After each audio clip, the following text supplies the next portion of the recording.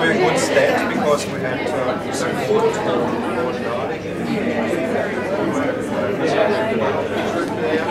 they were very interested in all where this is going. Because of funding for the capital.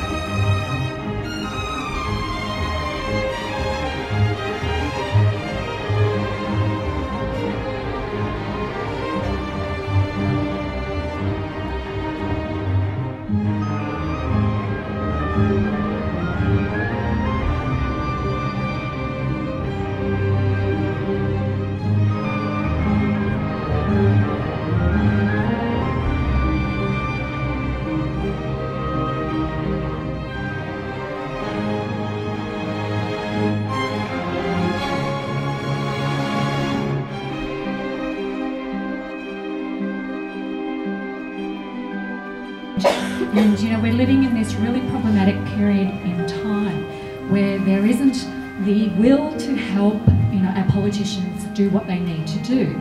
And art has a really fundamental role because artists can actually create work that can speak to us in a way, in using another language, in visual language, and communicate in a way that sometimes, you know, words can't. And you know, we can see a work of art, we can feel moved, we can feel, you know, emotive to us, or we can just get something that we were resistant to before. And so this is why you know, artists have such an important role as our social commentators and encouraging us to see the world differently. And I'd like to congratulate all the artists who are, you know, who have submitted work for this award. You know, there's a fabulous range of responses to this, you know, really important topic.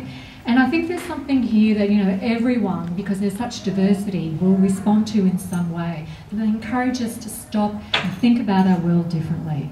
And you know, boy, we've never needed artists more than what we do now, because if we look at the public airwaves and what we get in the mass media, you know, we get, you know, the hard line, especially, you know, in certain newspapers and things like that, and certain television programs.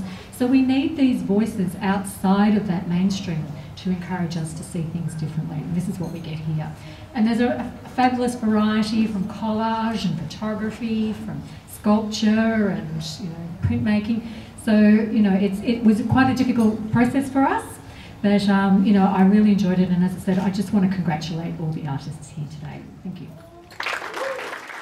We believe that by revisiting this theme every couple of years as an acquisitive award, that we'll be able to build up really an historical archive of the different way that artists have approached the theme of climate change and the way our community is thinking about climate change and what those different ideas are in 10 years' time and in 20 years' time and hopefully even in 50 years' time.